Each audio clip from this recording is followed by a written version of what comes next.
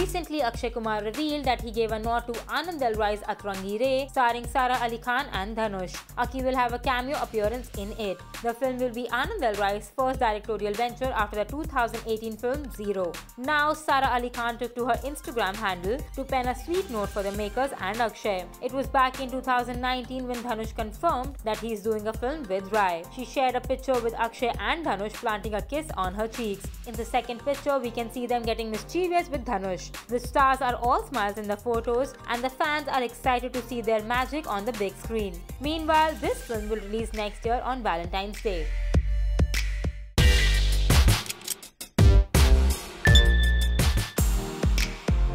Few days back, Ajay Devgn teased his fans with the first poster of his upcoming film Maidaan. Ajay essays the role of the legendary coach Syed Abdul Rahim, who is said to be the founding father of Indian football. Recently, the Raid actor took to his Twitter handle to share his first look, and it will leave you wanting for more.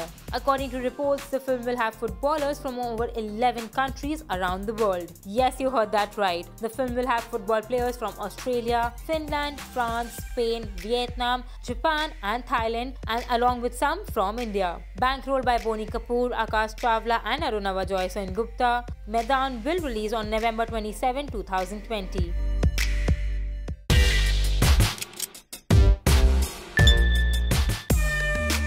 Recently, Mirza broke down in tears while speaking at a climate change discussion at an event. Dia explained that she turned emotional after she heard the news about basketball player Kobe Bryant and his daughter's demise in a helicopter crash. A video of the teary actress went viral on social media and internet stood divided over her outbreak. While a few netizens called Dia Mirza Sasti Greta, others expressed support to her. Replying to those targeting her emotional moment, Dia replied to a user stating, "It's called having a heart. Try it sometime. It makes you a part of the solution." In a series of replies, the actress went on to speak about not hiding one's true feelings.